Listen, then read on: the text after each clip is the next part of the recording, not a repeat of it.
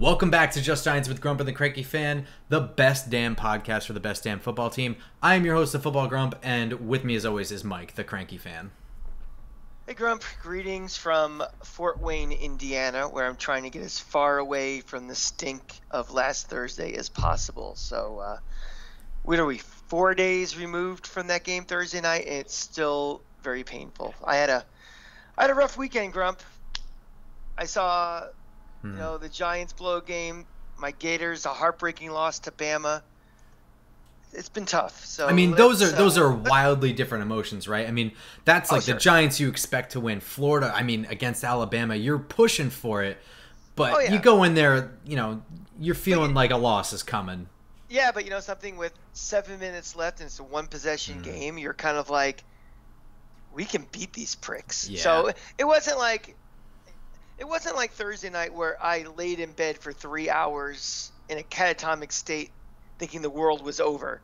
But still, it's just, you run the gamut of emotions for it. It's just the gray hairs are just popping out of this melon every day from these teams. So, oh man, I hate primetime games. I hate losing them. And if you went, you got that long shitty drive back where you just there's nothing else to think about at the end of the day. You know what I mean? Like you can try and think about your day tomorrow, but you're not gonna. And then when you go to the, at least this is my experience, when I go to the office and the Giants lost on primetime, I have like the same frustrating conversation with like 20 people in my office where like half of them are roasting me and then half of them are like, what's wrong with this team? And then they list a bunch of really dumb stuff and name players from 2 years ago and stuff.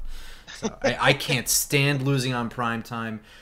This one sucks, but I at the same time, I'm not going to tell you I saw the ending coming, but I felt the blowing it coming. I mean, really, truly, this defense can't stop jack shit. If you can't stop Taylor Heinicke, you can't stop anybody in the NFL. Not one person. Yeah, but something, though, that's all fine and all, but, this is, I always say it, losers lose. Mm-hmm. This may not be a bad team. This is a losing team. Yeah. And the only way you break being a losing team has got nothing to do with who the coach is, nothing to do with the general manager, the players, or the quarterback, or the price of tea in China. It's you got to win. It's just mojo. You got to win and get mojo. You have to win games. Yeah. I mean, now what's happened is the Giants have become the Jets. Mm-hmm. I mean, you've seen the memes in the last couple of days of, who are the worst teams in the league for the last 5 years now. How Buffalo has more wins than the Jets and the Giants combined, and all those things. And we've become that losing stink of a team that the Jets are. And maybe it's just because we live in the same building. I don't know, but we are them and they are us right now. Yeah, I mean, and what's frustrating is that they're not that bad, like you said. I'm not saying that they're a good team or a great team, but I watched the Jets yesterday throw 3 picks on 4 drives, okay? The Giants aren't that bad, but it doesn't matter because they lose just as fucking often. So what's the difference, really? Losing close games or losing in blowouts. What is that Shawshank Redemption, the quote, hope is a dangerous thing, hope can kill a man? Yeah. Yeah. I mean, that's right there. That's the difference between Giants and Jets is hope. Yeah, I mean, here the numbers are the numbers. The Bills they've won 39 games since 2017. The Jets and the Giants have won 36 combined since 2017. The Jets and the Giants are tied for the worst record in the NFL with 18-48. I mean, that's bad. That's horrible. Yeah. Yeah. And every offseason we see actual improvement. I mean, there's not a whole lot of head-scratching moves. We don't see them clean house constantly and flip the entire roster like we see the Jets do. But at the end of the day, who cares if the result is the same? I mean, the frustration is out of control. And what's really annoying is that they've done a really good job of getting a good defensive coordinator and great defensive talent at big cost. And it was cost that we all agreed upon was necessary. Leonard Williams played out of his ass. He earned that money. James Bradbury earned that money. Blake Martinez earned that money. They added Dory Jackson to be the icing on the cake back there. And it ain't his fault. And I don't think it's any of the players' faults on defense. I think Patrick Graham has just gone a little drunk with power and what he's trying to do with his scheme. It's clearly not working with the corners It's- way off the line of scrimmage. Everyone's it's a in very- very soft coverage. It's a very conservative scheme that's trying to prevent the big play from happening. And, you know, it's usually you do bend, don't break, you know, you tighten up when you get closer to the end zone. But right now that bend, don't break is backfiring a little bit. And remember that word I just used, conservative. I'm going to bring that up again for something else we're going to talk about later. I'm going to tie it all together to a theory that I have. But let's keep talking for now. Yeah, I'm gonna try and I'm gonna go right to it. I'm officially giving Patrick Graham a fart for this game. I think it's safe to say at this point that James Bradbury has not regressed. I think he's just being played out of his skill set, and I don't really know why, because not a single player in this defense is really playing well. And I don't know what it is about the scheme that's being screwed up. I mean, I'm not that smart, but it seems to just be soft coverage. Just like Charmin level soft of just being way off. I mean, Taylor Heinicke is with full confidence throwing downfield and completing. I mean, there's that alone. I mean, why are we not throwing the kitchen sink at Taylor Heinicke? It doesn't have to be a blitz every play, but throw something confusing at him. I mean, some of the... Make the guy think. Make the guy... That's the thing we always talk about players, like on our own teams and stuff. It's like they're thinking too much out there. They just need to play. Well, put the other team in that position. Do they have to think? Especially a young quarterback who's only played in a handful of games, who hasn't been prepped all offseason to start. He's not good. Yeah, he's not good. If he's good, he'd be a starter somewhere. Exactly. Somebody would have spent money last year after the playoff game. You know, there's always that one dumb team that does that. You know, I call it Scott Mitchell disease. You know, you watch 3 or 4 games and you sign him a big contract after. But nobody did. He's a backup. But you let They went out and signed Ryan Fitzpatrick to not play him. Exactly. Yes, to be a placeholder for when they eventually get their quarterback of the future. Right. You're right. That's what his own organization thinks about the guy. And what do? We make life as easy as possible for him. It's incredibly frustrating. This defense is pathetic. The fact that Heinicke performed admirably in the playoffs last year, etc., that's completely irrelevant to me. This is a new game with a new defense. But what are we afraid of? Again, yeah, really. And okay, he played quote unquote relatively well. But all of a sudden, is this the second coming of Aaron Rodgers, Tom Brady, I don't know, Joe Montana, all wrapped into one? No. Taylor Heinicke is close to, if not the worst starting quarterback in the NFL. That is not a rookie. Yeah, I'll buy that. Yeah, really. I mean, that his stat line is unacceptable. It's not acceptable. I won't accept that result. That's not good enough. Patrick Graham, I don't know. Here's where I'm going to dial it back. And this is the benefit of having this podcast not be immediately after the game. And I'm not talking about like we waited all the way until Monday. I mean, like, you know, normally we wait a full day. And the reason why is for this moment of clarity. It's important to remember that as bad as the defense was, I am hesitant to label it a trend given that they had a poor week 1 performance and then all of 3 days to figure it out. And I don't blame them for... I can't blame Patrick Graham for being like, guys, the scheme works. This is what we did wrong this week. He doesn't have time to just change everything that they've worked on all summer. So I mean, he gets a fart. A fart is a fart. That was a fart performance. Patrick Graham earned that fart. And it is what it is. But I'm not ready to just say that we made a mistake retaining him. He's a terrible defense. None of that is going to happen after this performance. We can revisit that at the quarter mark of the year, which there's no quarter mark anymore. We're 2/17 into the season. I hate that. What? I just the irrational fraction or whatever. But it's the truth. Yeah, I know. I hate that. It just sucks. You know, and I was arguing with somebody over the weekend, and I don't remember if it was even about the Giants or the Gators. It was one of the two things where, you know, you don't evaluate. You know, the mayors are not evaluating on any individual play, any individual game. They were going to evaluate over the entire body of work. And so if you think like, oh, Graham's defense sucks, he sucks, look at happening in this game, that's going to make all the decisions. Every individual game is just a data point, and all the data points you need to make decisions about everything. Mm-hmm. So this was bad. Last week was bad. But they're almost kind of like a double album. They're not two separate releases coming out every 3 years. It's basically the same sessions because you don't have really time to prepare for one game or another. So, my opinions of anybody doesn't change after one game.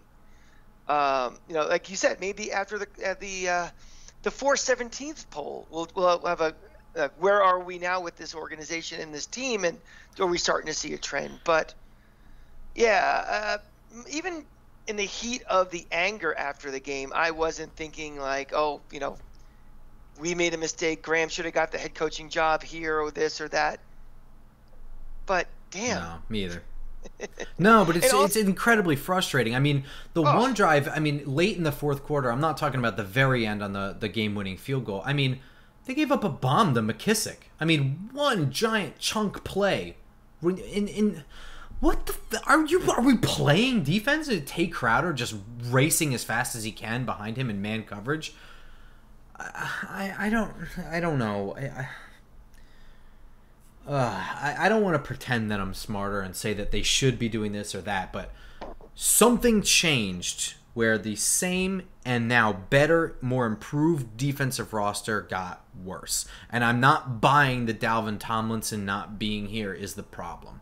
I'm not buying that. Just as a heads up as you're watching this, at the same moment, for those of you who also follow baseball, my Tampa Bay Rays are about to blow a 4-run lead in the ninth. So if you see me all of a sudden get an extremely red face and go off into a spastic, uncontrollable fit of rage, you'll know what happened. So just a heads up. Headphones on. Is the steam going to come out of your nose instead of your ears? Yeah, who knows? So just to keep you aware, I have the second screen on. I'm just keeping one eye on that. So, but something. Here is something I think has changed. I don't know if it's necessarily that it's changed, but maybe a trend over, 18 games is developing. It may not necessarily be Patrick Graham.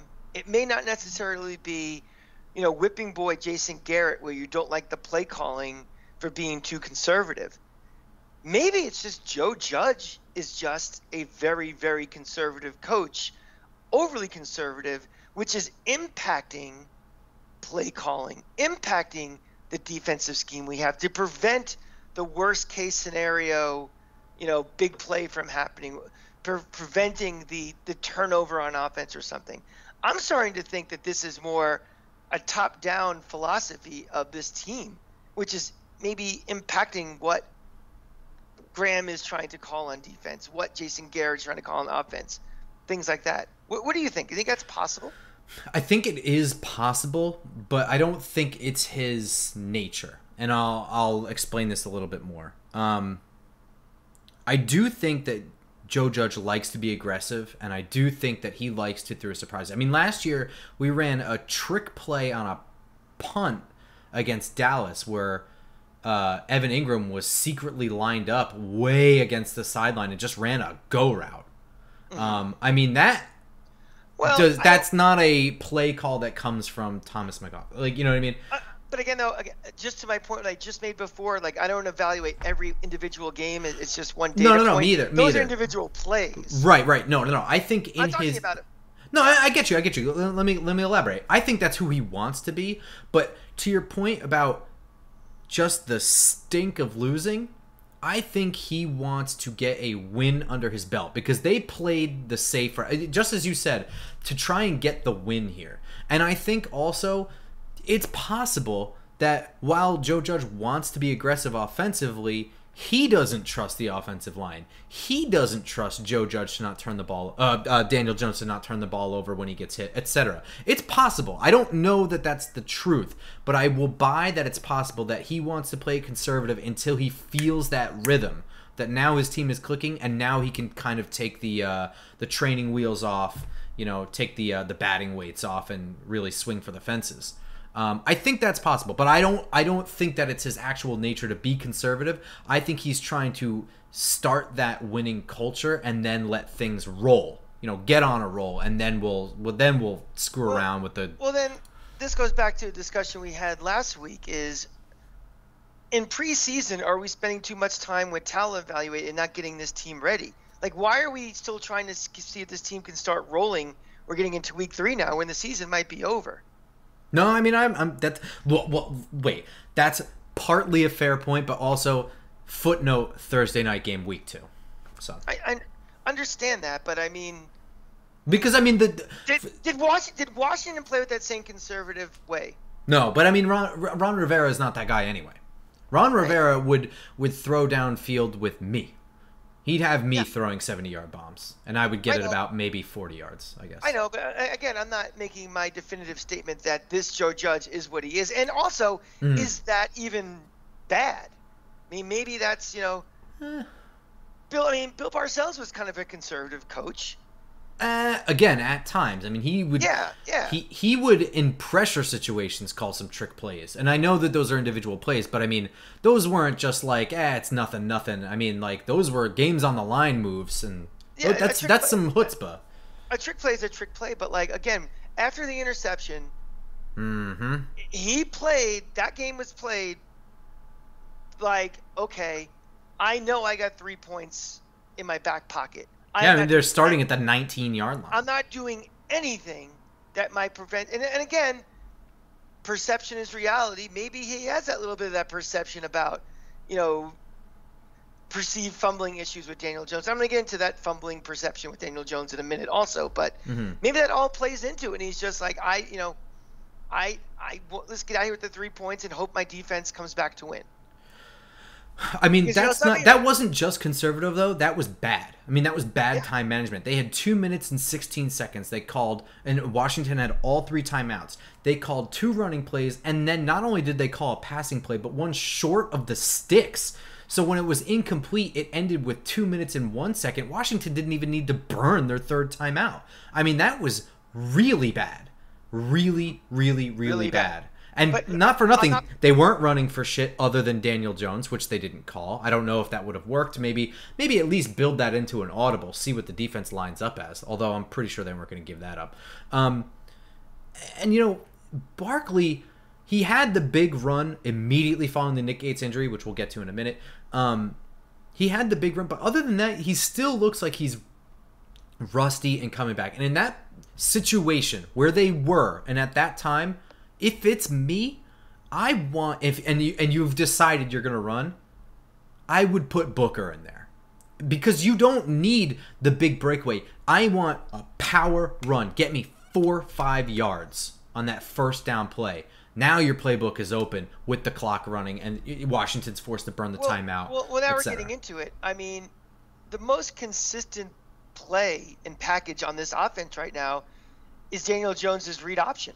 And yeah, I mean, it was really well. Also, I'm gonna make when you're down there and they're trying to run the clock and they're trying to burn time and do the safe thing. To me, right now, I trust Daniel Jones with the ball in his hands, running and making that decision, than I do right now of Saquon Barkley running. And it's nothing to do with Saquon. I love Saquon Barkley, but he's not back yet.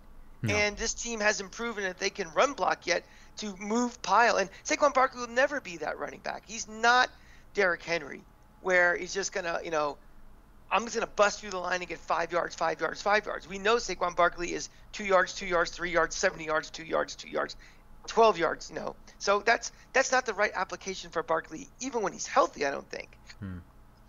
I mean, I think that's fair. You know what I mean? Barkley's big weapon is that he is just as dangerous of home run hitter catching the ball as he is running it. That's his big danger. He is not really, and never was, and this was in my scouting report from the 2018 draft, not really a between the tackles guy. So I feel you there. And that's fair, but like, whatever. Again, I didn't even determine if this is a criticism of Joe Judge. It's just we're starting an observation. We're in an observation that a pattern might be developing, and we're talking. Okay, we're not talking 2 games now. We're talking 18 games. is this what kind of coach he is? And it's something to see, and just kind of, it helps set your expectations for what the culture of this team is going to be, and maybe for some fans, they're going to love that. You talk to any Giant fan my age, anywhere from Grump's age to my age, and it's like, oh, Big Blue, defense and, running the ball and blue-collar Giants and stuff. And maybe that's what this team, the culture is going to turn into under Joe Judge, as opposed to a Kevin Gilbert offense where Eli's bombs away downfield and stuff. I don't know, but I think that's kind of calibrating your expectations leaves to less disappointment of what you're not seeing, what you think you should be seeing. Whether that translates to winning any games or winning enough to win a very winnable division remains to be seen. And by the way, for all of you Yankee fans who are listening to this, the Rays did beat Toronto, so that helps you guys out and obviously helps us out. So I can go back to breathing again and talk about a shitty Giant team. For all the guff of the 2-minute offense, which by the way got me earned a fart from me. So Patrick Graham and the 2-minute offense, Jason Garrett is going to get a star from me. And I don't really know who to award this star to, so I don't really care. I have to make generalizations about the coordinator and who's in charge and the coach or whatever. So I made one about Patrick Graham. I'm going to make one about Jason Garrett. Now, these are one-game awards, so this is not in the context of anything outside of this game. But not only did he call an aggressive game plan against a tough defense. This is a good defense. But This is a defense. There's a defense we were told all offseason is going to win them the division. Yeah, it's true. But he stuck with that game plan even when the worst possible thing happened to the offensive line. I guess the second worst possible thing. So I got to hand it to him. Even though he folded to conservative in the final moments, and I don't know that that's on him and that's not on Judge, but how can I bitch about the other drives? Every other drive was aggressive, even immediately after Nick Gates got hurt. So, and especially those Jones run calls that you're saying. So even if the move from Jason Garrett was to simply let go and let Jones have more control of his offense, I still give him a star for that because it clearly worked.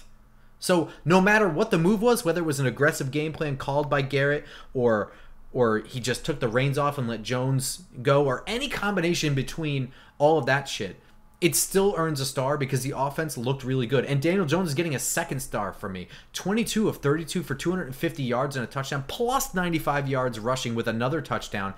Almost a second touchdown with over 100 yards rushing as well. He completely took control of the offense, and he audibled reportedly. He read the field really well. I think he took shots even when he didn't need to because he saw it was there. He looked comfortable, even behind a shakier than usual offensive line, which is really saying something. His audibles, play calls, reads, some combination of any of those. They really got the most out of his tight ends, by the way, too. Caden Smith and Kyle Rudolph suddenly looked like tight ends. And it's amazing how evident it is that they're useless when their job is to turn around. I mean, getting them to be in motion when they catch the ball, in progress, in stride, is clearly what's needed. They are not quick twitch athletes, but on the move, they can outrun people. And I thought it was a good performance from Daniel Jones all the way through the game. I would say for all of his starts, that's the best he's looked by far. I mean, the command of the offense. There were little things, too, little subtle things. Like, did you notice, like, when he was running, as he's about to get hit, all of a sudden he'd get that extra hand over the ball just to be a little extra protection? Yeah. That's something, if you go back on the film, you're more the film guy than me, but may not have been doing that before. I want to give you a couple numbers here that, I got into it on Twitter today with some people. Last 322 days, Daniel Jones has 7 fumbles in which he's lost 3. Exact same numbers as Lamar Jackson, the same numbers as Josh Allen. In that same time period, red zone fumbles lost. Daniel Jones, 1 fumble that he lost. Lamar Jackson, 1 fumble, lost. Patrick Mahomes, 1 fumble, 1 lost. Josh Allen, from the 23-yard line in, 2 fumbles, lost. So, the perception and a narrative that's formed at first sight will stay with you forever. And Jones had the majority of these fumbles, early on in that 322-day. I mean, really, we're talking about that first season, and then like the first couple games of the second season was when it was really bad. And other than that, he's clearly improved. And that's what frustrates me about the headlines, is that he's got to clean this up. That's like the narrative. It's like, what the hell are you talking about? He has cleaned it up. He fumbles just about as much as any other quarterback at this point. Right. But the thing is going to be, every time he does, it's going to be I told you so. And I don't know, over time that will go away. But it's just something that as soon as you're right, everybody fumbles. Everybody throws a pick. I mean, to ask a quarterback to go, have a clean game with no picks, no turnovers is rare in this league. Happens to everybody. Yeah, Aaron Rodgers throws picks all the time. He just threw one before. Yeah, I mean, so I don't rely on your preconceived notions and your prejudices and your narratives. Look at the facts. And he was fantastic. I mean, I don't know what much more you can do to put the ball in the hands of Darius Slayton. Well, to be fair, Slayton is always going to be a boomer bust guy. He had a great touchdown catch, especially the footwork to get the second. When I saw the replay and the trajectory of his right leg, I thought for sure he was going to land about a foot out of bounds. And then he just kind of did like this stab step with his second foot to get in there with beautiful work, and the catch too. And don't do that, because it doesn't negate the drop. But I'm just saying that's who he's gonna be. He's gonna make the same catches that he drops. I have never been on the Darius Slayton bandwagon from the beginning. I get that. And I've said it on this show 100 times. I don't trust the guy. And there's a lot of fans who think like, oh, why isn't Slayton should be like our, he should be as much promise as Sterling Shepard in this offense, and like he's unreliable. And something, if we are going to kill Evan Ingram as Giant fans and on this show for drops and mistakes at the most critical times, this guy should have all of that same thing as well. And people want to run Evan Ingram out of here as fast as possible. I think he stinks. He may make some nice flash plays, but his role on this team, I require consistency, and I do not get it. And he fails at the biggest moments. That play, game's over if he catches that. Pretty much, is Heineke coming back from? We'd have been up by 10, I think, at that moment. Something like that, but yeah. It's a whole different, complexion of the game and a whole different philosophy, and there's a lot more pressure on a quarterback at that point. And that to me is a massive, Sunday morning beer fart from a weekend bender is what that is. And I have no use for the guy. I mean, it's a huge drop in a huge moment. I'm right there with you. I can't defend it, and I won't. I didn't put him on either list. He just another guy that kind of had ups and downs in that game. But that's again, that's part of the losers lose thing. I mean, those type of things don't happen to winning teams or teams. You block a field goal at the end of the game. I'm sorry, a field goal goes wide right. I mean, a shocker, a Florida State kicker kicks wide right. I could have gone to Vegas for that one. And for as soon as it happens, you see people from Washington pointing, and it's like, uh-oh. And sure enough, we'll get to that in just a moment. But I mean, those are all part of the losers lose things. No, you're right. These type of things happen, and they're not just incidental things that happen. They happen at the worst possible time. Yeah, and it sucks. For everything that Darius Slayton is, Sterling Shepard is the opposite. Reliable, consistent, and at certain points dominant. I mean, really, in one-on-one situations, I'm not really sure which corner in the NFL that isn't a top 5 corner can handle him. Really. He continues to play like they drafted a slot guy in the first round. 9 catches for 94 yards. He's such a good route runner. He's such a good route runner. if you're asking where's Kadarius Toney, and you're all quick to blame all the myriad of mistakes and things that has happened to him, one of the things should be that the guy who that really should be his place.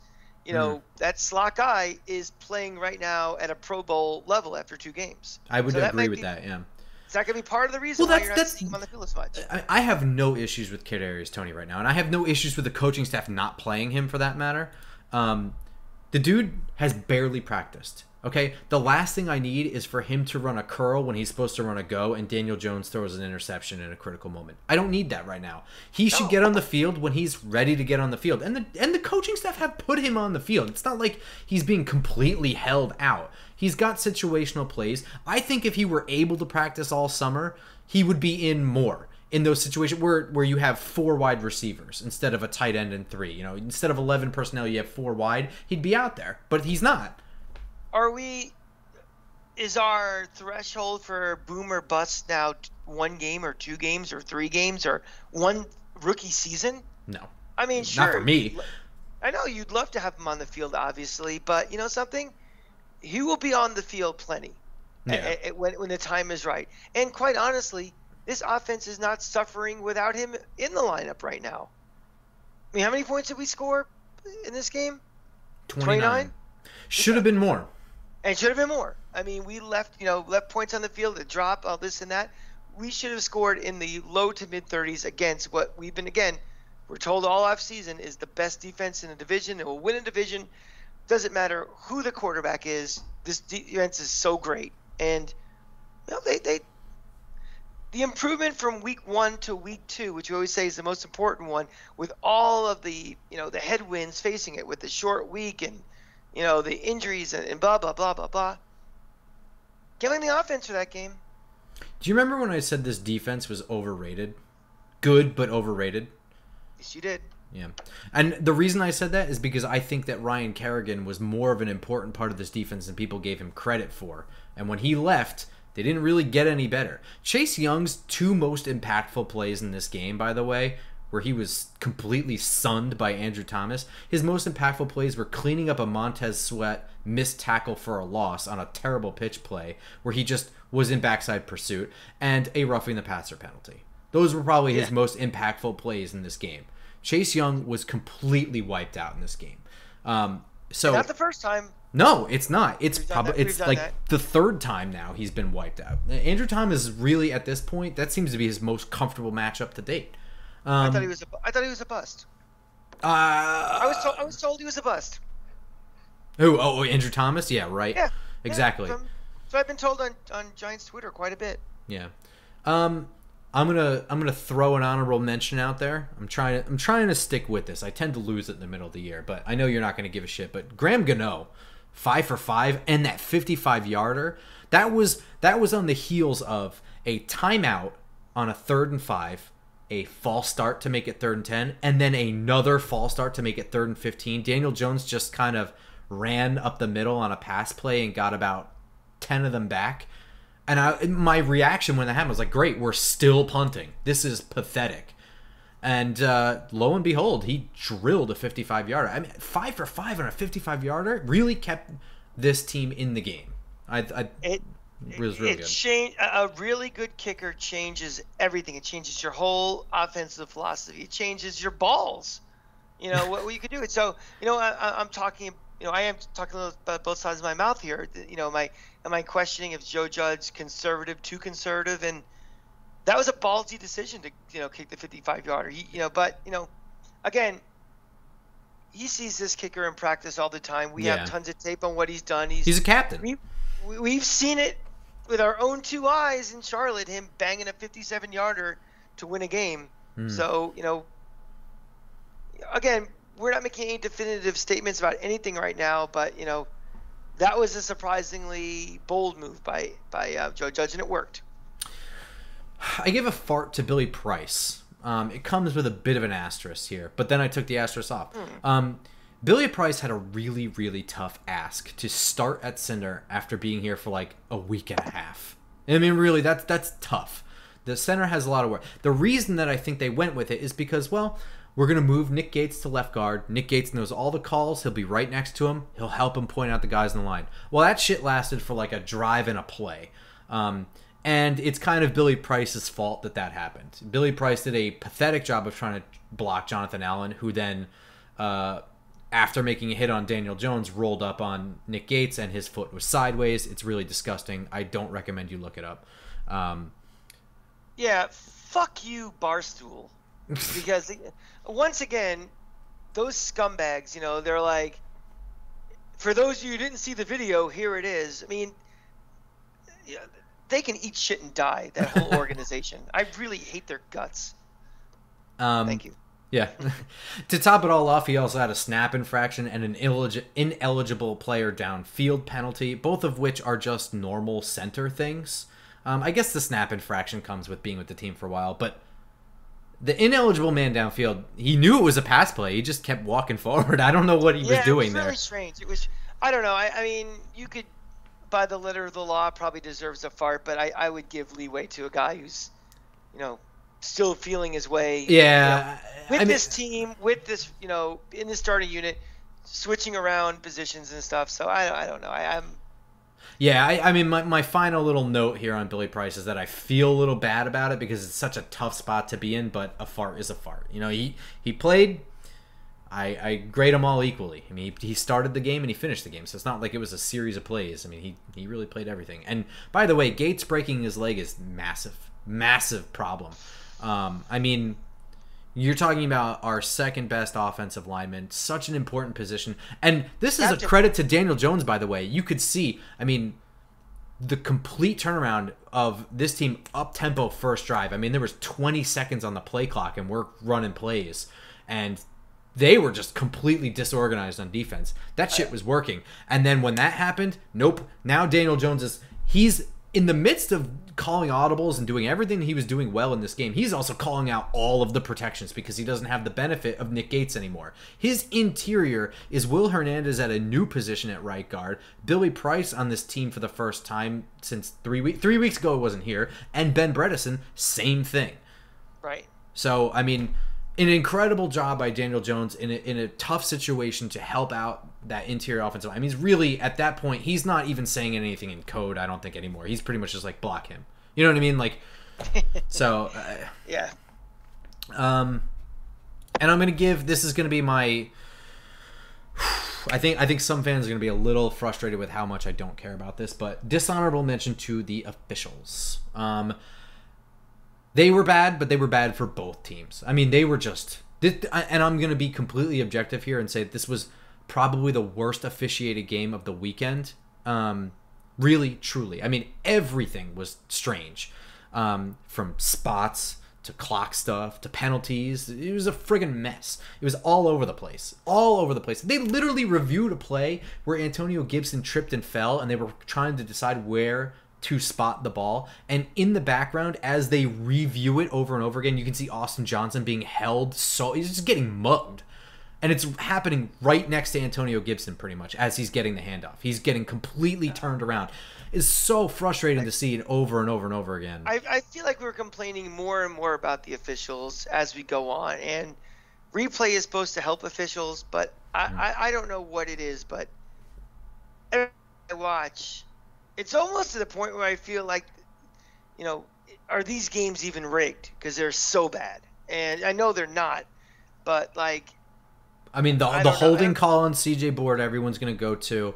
The Dexter Lawrence offsides on the field goal to end the game that got called, they're going to point to that. And it's a fair point that, you know, replay... No, I mean, the replay proves he moved, but laterally. He didn't cross the ball. He never crossed the line of scrimmage. So it's a bad call, but at the end of the day, my motto is and always will be, always win by more than what the officials can screw up and take away from you. Well, and the Darius Slayton drop is the perfect example of that. I always complain with my dad all the time about. He's like, well, it shouldn't have been in that position. 100% agree. Mm-hmm. No, I already know what you're going to say. The officials have one job, and it's to get it right, and instant replay is supposed to help them. I get it. No. I wasn't even going to go that way. I said that till the cows come home. Yes, I 150% agree. It shouldn't come down to one play or one call, but it did. So, something, once you're at that point where it's past this prologue and one play will decide it, get the fucking call right. Yeah. So two things. See, that's the problem with this world. I'm going to go on a little rant here for a second. Shit. Is that everything in this world now is a binary decision. It's black or white, yes or no, this or that. No, some things are this and that. It's like, it's not a question of you shouldn't have got to that point. I mean, games come down to no games for 45 or 55 minutes are defined by one play. There's a whole series of events that happen, and if something happens, a whole nother set of circumstances that have it. What is past this prologue? You are here. And if you get to here, it doesn't matter how you got there, you are here. So don't tell me, well, he shouldn't have. Well, it doesn't matter. It's completely irrelevant. It's horseshit. We have supposedly the best officials in the world in the NFL. Now, it's not like it's the best soccer officials you're pulling from every country in the world, but the best ones of all the peewee, junior high, high school, college, semi-pro, arena league, Canadian football, whatever. You should have the best officials in the world doing this sport, this league. You have the technology in replay that you can review something. If something is wrong, you can correct it. How they're implementing replay can always be tweaked and always be improved, but the potential for getting as many right calls as possible is there, and we're continuously missing the mark, and I don't understand it, and it frustrates the shit out of me. I'm tired of it. Yeah. It's true. I mean, you're right. I mean, every year we have, I would say every week, right? There's one game with one really bad blown call that fans from across the league, fans that have nothing to do with either team, are like, yikes, that's a terrible call. Every single week we see that. It's not even wins or losses or making the playoffs, not the playoffs. Again, how many friggin' commercials did you see this week for DraftKings? How many? If you watch ESPN, the ticker, all it is it's point spreads and over-unders and everything. There's shows dedicated to gambling and all that stuff. The league is actively pushing you to spend more money to gamble on their sport for more revenue. How can you have the officiating in this game, where there's so much money involved, be just arbitrary and just flat out wrong? I mean, there are people out there going to have their kneecaps broken this weekend because of a wrong call. I mean, we don't want these guys we don't want thumbs broken. We don't want the mob. Are you talking about like bookies and like? Sure. Of course. I mean, what do you think? Someone in Vegas is going to come beat the shit out of you? I had no idea what you were talking about for a moment. I don't think that Jessie Cofield, or whatever the hell her name is, she's not going to come to your house and beat the shit out of you. But for the billions spent in Vegas, there's hundreds of billions spent on the black market with bookies. And if you get a call wrong or something like that when you bet something and you thought you won, I don't know, just get the fucking calls right. There's so much writing on this. There's championships, and there's TV money, and there's ratings, and there's gambling, and bonuses, and contracts, and reputation. Just legitimacy. What are we separating the NFL from the WWF from? Legitimate. The NFL's a legitimate sport. That's a bunch of horseshit that's predetermined. You don't want the perception of this not, this is like fucking wrestling. You don't want that. No one's going to care anymore. I will say one of the most frustrating things is visibly watching, especially if you've ever watched a football game with someone who doesn't watch football, like, at all, and they like know the basic rules, but they don't watching officials spot the ball. I mean, it is completely arbitrary. They just kind of eyeball whatever, and you can see them like move the ball and it's like over here. Like, it's ridiculous. Why did you do that? I don't understand that. And then let's use a chain system they've been using since 1893, where we have, as humans, developed rockets like this. Right. We can figure out things to the millionth of a second. We have the technology to figure out. We play tennis at the U.S. Open, where they have microchips in the friggin' balls, and we know in 0.3 seconds, in or out. They go to that little screen, and they're like, whoop, out. Here, no. Two old men who can barely even walk are walking like this. And, okay, I guess he missed it by, this much. Yeah. Spot the ball here, and the ball could be bouncing. If you do like a GPS tracker on where the ball goes from the end of the play to where they actually hike it from, it probably does this all over the fucking place. It's not right. I don't understand it. We've developed rockets that can land back on the planet, and we can't. We are still having humans eyeball things. That spaceship that went up this past week had no pilots. It was all done by computers. They had 4 people in there who were civilians just sitting there. They didn't do anything. But we can't figure out how to spot a freaking football and determine if it's a first down or not. It's terrible. Incompetence. I don't know if it's because the referee union's so strong. I don't think that's it, since they played games without him a couple of years ago. So, look, all of what we just said is valid, and it's frustrating. But this game comes down to a lot more than and this is what I said, literally to my girlfriend on the couch, who I came out of the bathroom and I was like, well, this is the game. He's going to kick a field goal. And she goes, he might miss. And my honest to God reaction was, even if he does, this game was so bad. They let him just move right down the field and kick another field goal. See, remember something. This is the NFL. College has so much perception backed around it that even if you win, you could lose. You may drop in a poll. I understand that. But I do. In the NFL, again, what's past is prologue. You could play total shit for 60 minutes. The bottom line is, if we didn't jump off sides in that, we would be 1-1, 1-0 in division, 1-0 in the conference. We don't have these goddamn memes comparing us to the Jets. All of this stuff kind of goes away right now. But guess what? We did. In spite of a Florida State wide right special given to us on a platter, we are 0-2. We've been 0-2 for the last 73 years in a row. Now all of a sudden the playoffs are in scary, position. We may not, we may have meaningless games again in November. The world is coming to an end. I'm sick of it, and I don't know. I don't know if it's just this is how we started. Are we just a bad team, or just a bunch of losers, or are we both? We're definitely a bunch of losers, and I don't know if we're a bad team or not. Too early to tell, but I'm not excited. I'm not happy. No, yeah, and like I said, I'd take that win any day if he doesn't jump off sides and the field goal is missed. I'm taking that win. We're doing it, but. We'd have a happier sounding episode here, but that weekend that just passed, I'm still not thrilled about everything I saw. And that's, I'd be lacing into Patrick Graham. I'd probably be more angry about it because we won on a fluke missed field goal. I guess it's not fluke, it's kind of a far kick, right? He missed it. No, he didn't miss a 23-yard. He didn't miss an extra point. That was a legitimate kick. Yeah.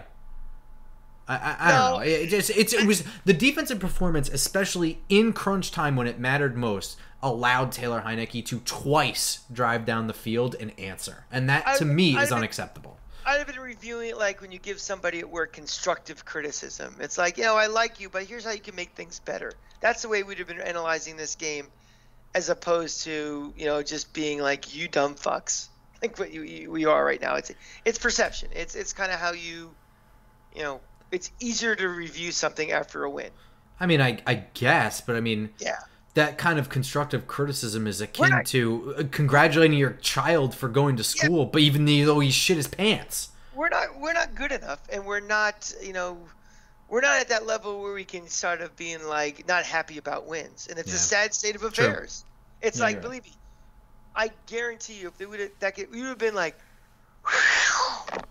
Thank God. You know something? I'm just going to go to sleep, and I will worry about this tomorrow. I'm going to take That's that true. Yeah. I'm going to snuggle up with it in bed tonight. Tomorrow, we'll reassess what happened. But it's kind of like it's there would have been nothing. You would have been like, okay, there's some cause and concern about this going forward, but not in the way of like not happy or disappointed in the way we did. This is just, how are we going to lose next week? How are we gonna fuck this up next week against opponent X or opponent Y? We can do all the analysis we're gonna do. We're gonna break down the game on the Thursday show.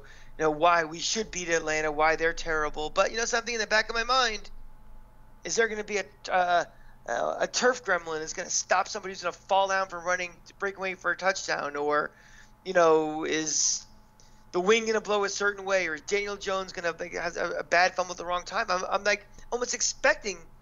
We're becoming Jet fans. That's what the worst thing about this is. It's really true. We've morphed into the other team that plays at Giant Stadium. We're expecting bad things to happen. This is bad. You really took a sledgehammer to the Segway game. That was really good. So, I mean, that's about all I can say about this game without getting too analytical, which is, upcoming, whatever. But deep breath. This is 4 fucking days after the game. Yeah. I thought we'd be calm, and just the more you think about it, just the blown opportunity and the self-imposed blown opportunity makes you really frustrated, and just kind of put your hands up in the air like, what the hell? I mean, is it all for naught? Is it what's the point of all of this? If they're just gonna kind of keep shooting themselves in the foot, it's got to turn around. Yeah, and I'm hoping that it turns around next week against the Falcons. It's Eli Manning Day, so Thursday we're going to have another episode for you. Same place, SoundCloud, Spotify, iTunes, Google Play, etc., and also on YouTube now as well. I hope you guys are enjoying that. I'm also doing a new thing on there where I'm adding additional content with the Defining Drive, where I analyze a super important drive or drives that impacted the result of the game directly. So you can check all that stuff out there, and of course follow me on Twitter at @football_grump, and you can follow him at the Cranky Fan on Twitter as well. Yeah, underscore she. Yeah. I've done a lot of talking in like the last 4 hours. So yeah, there's a lot to discuss. I mean, follow all 3 Twitter feeds, because we got a lot going on. There's so much to talk about with this Giants team. I got so much to talk about. We're getting into silly season for October, where it's everything going on. Just give us a follow, and pump us up on YouTube. I'm glad you guys are watching and enjoying it. Thanks for the very positive feedback we've had. Oh, for real. Thank you. All the feedback has been good too. We'll have some exciting guests coming up soon, and some surprise appearances in other places, as part of the Giants Pod Fam, which I've coined this evening. There's so many good shows out there, and we're all friends and stuff. We all want Giant fans to be smarter than all the other dumb fans that are out there. So yeah, we appreciate all the support. Like and subscribe, guys. All right, everyone. We're going to see you. We're going to record Thursday night, so we'll see you Friday morning for the preview show against the Atlanta Falcons. We'll see you there on YouTube, or if you just like to listen, iTunes, Spotify, Google Play, etc. All right, everyone. Go Giants. Go Giants.